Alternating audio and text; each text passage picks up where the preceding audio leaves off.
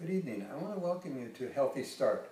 Healthy Start, in a way, started many years ago. As an educator, as a teacher, as a researcher, I've spent my life trying to better the lives of young children. We started out with orthodontics, straightening teeth at young ages for children, so they can use the benefit of healthy teeth for the rest of their lives.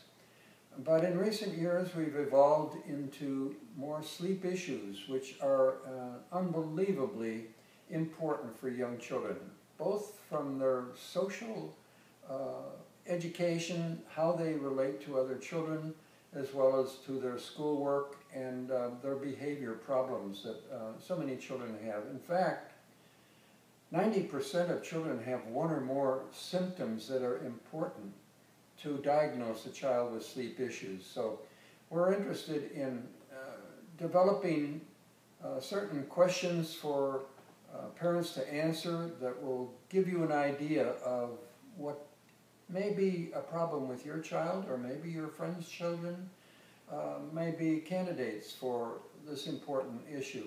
It is almost so important that a child's success in school depends frequently on the way they sleep at night. I'm here as CEO of HealthyStart, but I really like to speak to you as a mom to mom, parent to parent, to realize that 9 out of 10 children suffer from sleep disorder breathing. It's really, truly a silent epidemic. So tonight we hope we're going to give you the tools that you'll need to be able to evaluate your child and understand what the root causes are of sleep disorder breathing, your treatment options, and the importance of treating now, early, to make a more permanent change in your child. So please sit back, enjoy, listen to what we have to say, and let us make a difference in your child's life as well as your family's life.